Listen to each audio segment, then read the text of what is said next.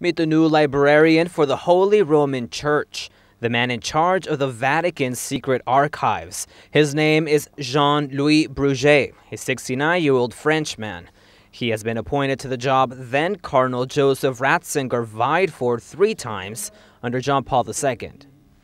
When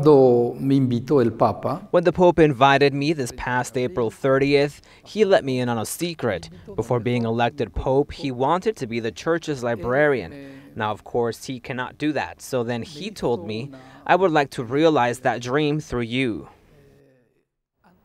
The Vatican Apostolic Library and the Vatican Secret Archives have more than 33 miles of books and 37 miles of bookshelves.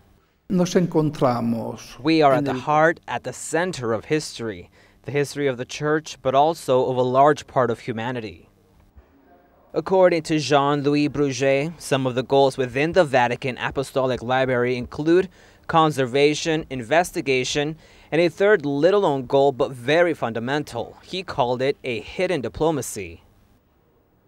A month ago, a delegation of a Chinese university was here. Naturally, Communist China does not have diplomatic relations with the Holy See.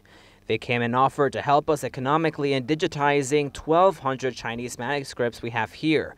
My only condition was, once finished, to organize an exhibit in Beijing between the Holy See and Communist China. They agreed.